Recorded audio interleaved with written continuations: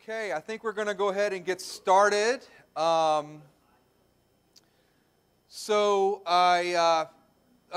going to start tonight's presentation with a PowerPoint, and then we're going to invite the public to look at some maps that we have posted on the back wall here. But we appreciate everybody's participation and interest in this study. We are here for the public information session for Dogwood Elementary School boundary change process. So I am Matthew Cropper. I'm with Cropper GIS Consulting, based out of Ohio. And we work with districts all over the country in this kind of work. And we are here to help facilitate this process and guide the committee through their work and just enable them to be able to make informed and accurate decisions. So tonight's purpose is to learn how the community-based boundary study process has been working, to review draft boundary options for elementary schools in this study area, to complete online surveys related to the options, to provide valuable input to the committee. And that's the most important part for those that are here and those that are watching this or maybe watching this as a recording later, is that we really want you to participate in this survey so that the entire committee and staff and consultants can benefit from your input. So boundary change study, talking about that a little bit. A boundary is a line that defines a school attendance area. It's an area that basically designates what school you are assigned to. The boundary change study process is guided by policy and Rule 1280. It's facilitated by an independent consultant with an objective point of view, with some national expertise, driven by a community-based committee made up of principals, teachers, and parents. It's very important to have people who are familiar with the study area around the table when we look at this work, so they can give us perspectives on what traffic is like at 5 o'clock at night, where they see students walking to school, where there may be bottlenecks and things like that as it relates to traffic congestion, or where they're seeing construction and things like that. This group, through this study, studies a lot of information and objectively examines the data, develops options together as a group, and deliberates and makes changes on those options, and really prepares to engage a larger community through a process, that's what we're doing here today. Finally, as a part of this process, this committee will be recommending a plan to be presented to the Board of Education. As I mentioned, Cropper GIS Consulting we are the consultants working on this, and we work with districts all over the country, have done a lot of work in Baltimore County as well, and are honored to be working with the county on this endeavor. The committee is here to represent each school community. We ask them to suspend their parochial interests, which means we tell committee members to take off your parent hat, your principal hat, your teacher hat, and put on your committee member hat when you get around the table here. Think about developing a plan that best meets the needs of all children in the study area, knowing that it may not be a favorable solution to you, yourself, or your community, but if it does help the greater whole and helps all students as a whole, it's something that the committee should consider. And we've been very proud of the working groups that we've had in this process so far. Committee is expected on this process to meet 4 times between January and March, and we are through 3 meetings, which brings us to tonight's meeting. This committee collaborates exclusively with each other, but the public is always invited to come to these meetings. So, as you see future committee meetings, you as members of the public are welcome to come out to these meetings and observe and watch the work of the committee as they are doing their important work. And then finally, the final result of this is to present a recommendation to the Board of Education via the community superintendent. So this is a preview of the timeline. You can see we started our work in January, and we've been meeting. We met 3 times as a committee, and here we are at the public information session. We will be regrouping with the committee on March 20th to study the results of the public information and further explore options to see if there are any adjustments should be made or even potentially new scenarios created. And then once that work of the committee is done, which it would be that 4th meeting and the recommendation is finalized, we'll go to the board process then, where we present the recommendations to the board on May 7th. The board will host a public hearing on May 15th, which will be here at Woodlawn High School, where they'll invite the public to come and express their thoughts and observations around the various around the recommendations directly to the board. And the board is expected to make their decision or vote on a plan on June the 11th.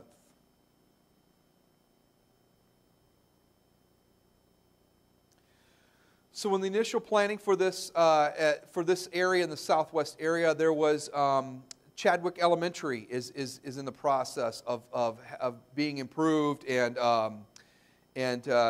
expanded. In the initial planning for the new Chadwick Elementary, a boundary process was anticipated for this area to help balance enrollment. So it was looking at potentially the additional space at Chadwick can help some of the schools in this area as well. But current enrollment projections do indicate that upon completion, Chadwick Elementary is not going to have a lot of extra space, not much additional capacity at all.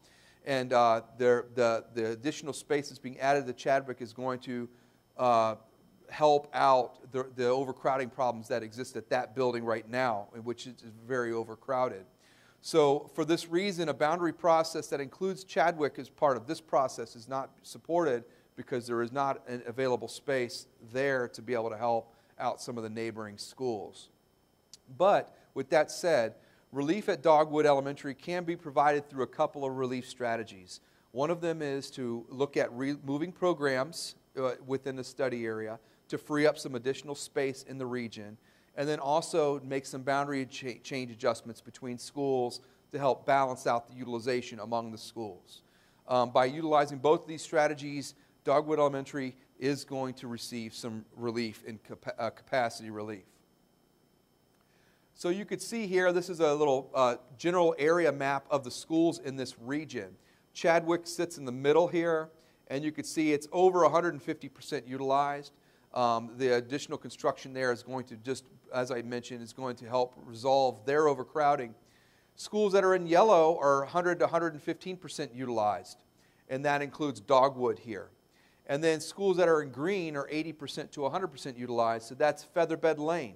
So you can see here between Dogwood and Featherbed Lane, it suggests that there is some opportunity to help balance enrollment by moving some areas from one way or the other to help make these more equitable and try to bring both schools close to the green as possible.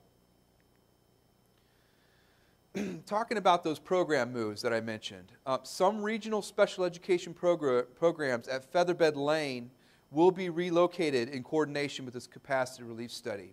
As you saw, Featherbed Lane has some capacity right now, but the thought is to help both these schools in this study as much as possible. By relocating that program at Featherbed Lane, it opens up an opportunity to provide more relief to Dogwood Elementary School. The calculations for all options include 15 fewer students at Featherbed Lane to reflect this program move. And then, and as a result of that, it frees up some classroom space because there's a classroom at Featherbed that's being dedicated to this program that houses fewer students due to the special program that's being served in that classroom. With that program moved out, that can convert that classroom or classrooms to a standard elementary classroom that can house the number of students that are in a standard classroom.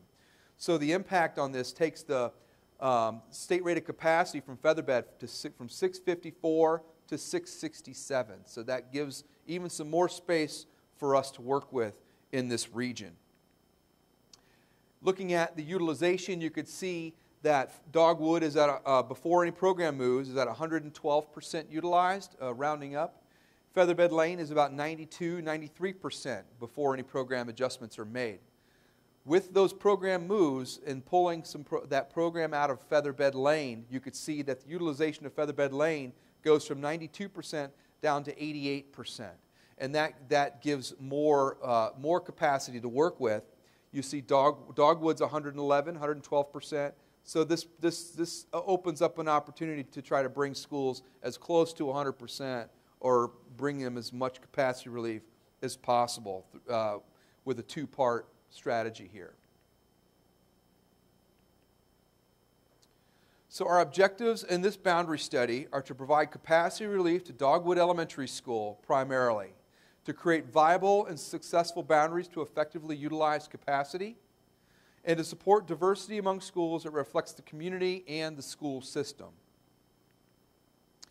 So we have some rules to follow, and these are referred to as boundary study considerations, and these are basically what we orient the committee on and also the public, and we'll do the same with the school board, in that when you're looking at different scenarios or different options for a boundary change to provide capacity relief, you step back and answer the question, which scenario or which option is going to best adhere to these overall considerations and rules. And the one that best adheres to these is going to be the best plan.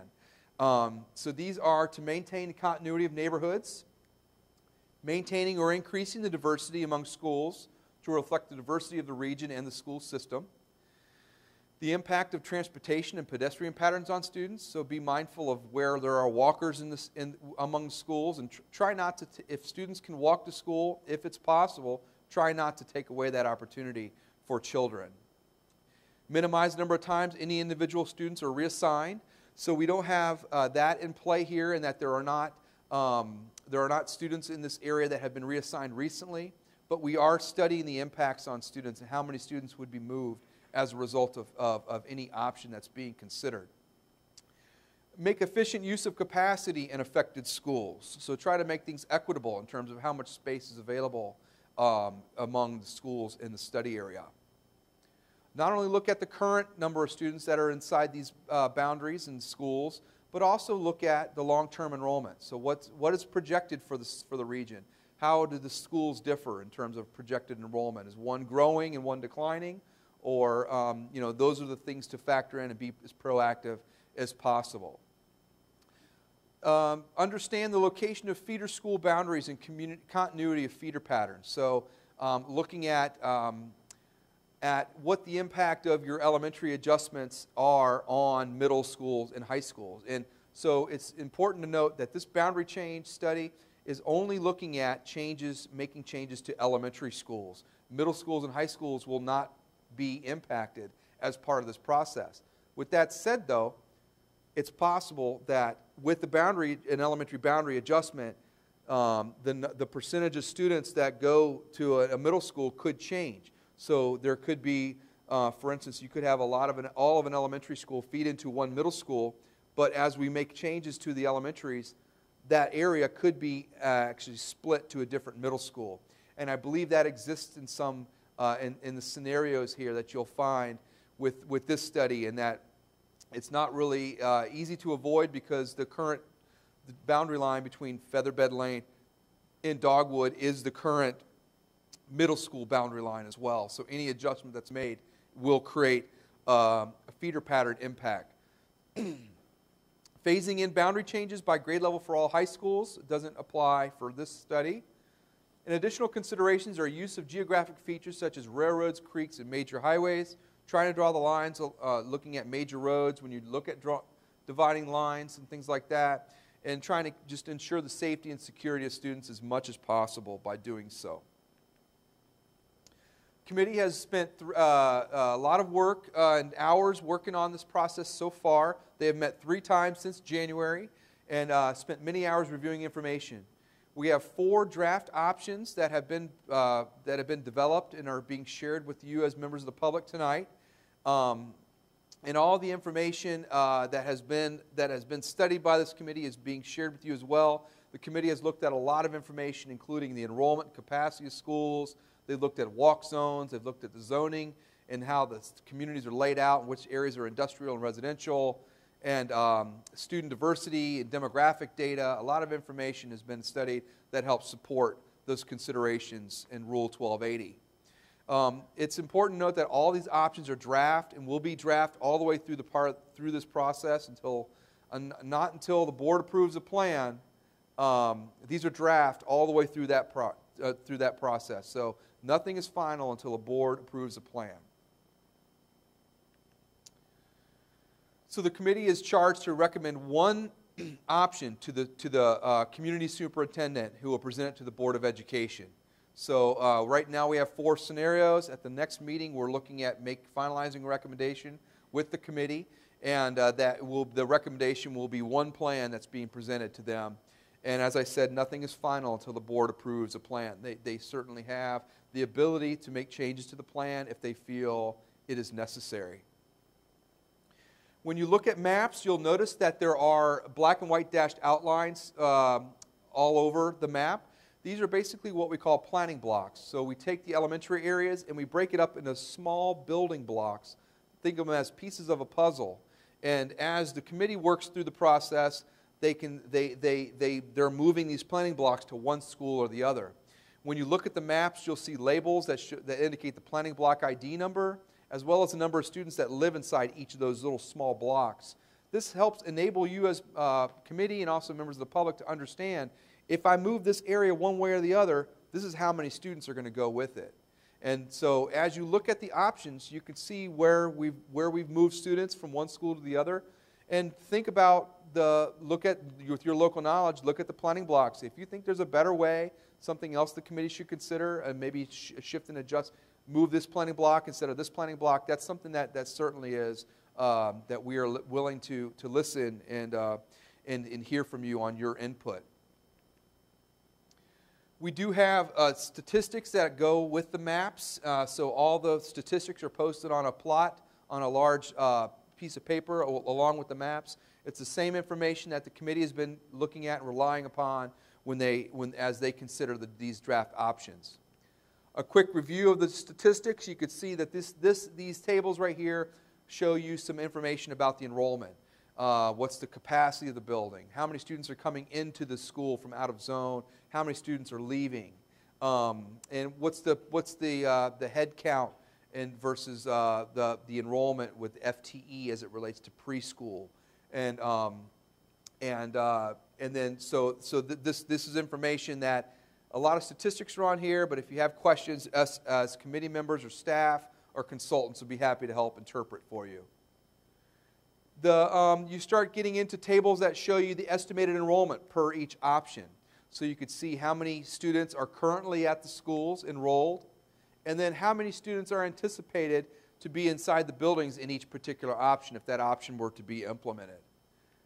The next table shows you information it's the same data, but it's presented a little bit differently. This is something that I prefer, the way I prefer to look at the data is utilization percentage. So what's the percent full of the building?